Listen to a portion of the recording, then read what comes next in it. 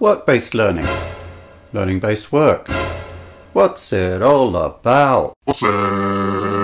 Everyone's talking about learning in workflow, but no one seems to know how to do it. You people, with your buzzword bullshit. I mean, if you're an average employee sitting at your desk trying to get reports done by close of play and obsessing about who's stabbing who in the back in the tea room and should you subscribe to Karen in Finance's Tough Mudder Challenge and whether you're about to lose your job to a robot, can you be bothered to do a piece of microlearning on confronting implicit bias? No.